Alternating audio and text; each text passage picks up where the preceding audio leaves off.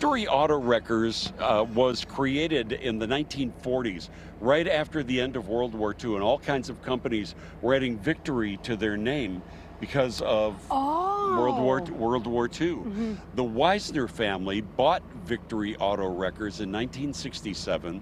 They've owned it since then, and their commercial on television has become one of the most famous, right? It's kind of like one of those commercials in Chicago that everyone who grew up here or has watched Channel 9 can repeat. It's part of the soundtrack of Chicago's childhood. Very true. For many people. Very true. My first week at WGN, I recorded the Victory Auto Wreckers commercial. This was 1991, and that commercial has been on ever since then.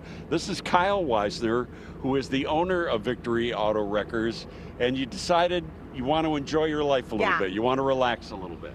I'm done with the 80-hour weeks. It's time to see what golfing. I understand this is a new sport that's out there that I'd like to learn how to play maybe, and just do something that doesn't involve getting up at 5 in the morning. That'd be fun too. Yeah. Wow.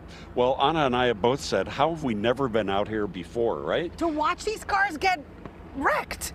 And so the ones that we're going to see now that go into this crusher, I was asking you, Kyle, are all the parts gone, or how long do they stay in the lot until they're barren, or how does it work? The cars stay for about a week.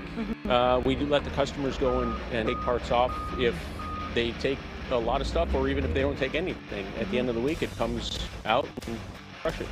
Because this is really, I mean, you know, it's about people coming out here to buy auto parts, but this is like a major recycling center also.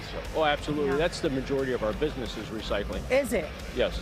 So from here, where do they go after they're crushed like this? They're going to go to a shredder where the machine breaks it into pieces of metal about the size of your fist, and it separates the ferrous from the non-ferrous, and then the stuff that is left over is called the fluff. It's the carpet, the seats, the glass, rubber. Kyle, is there still a demand for a place like this? Oh, absolutely. Yeah. It's a great business. It's just a lot of work. A lot of work. It's hard to really automate it. You need to have boots on the ground. Yeah. I've got great employees. Some of the guy that's loading this right now, he started when he was 17 years old, and he's 62.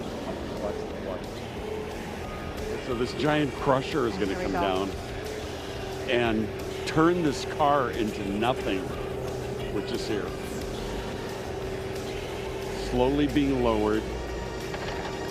It's not a fast process. It's not a fast process, but what the kids would call it is satisfying. Satisfying. Highly satisfying. Highly satisfying.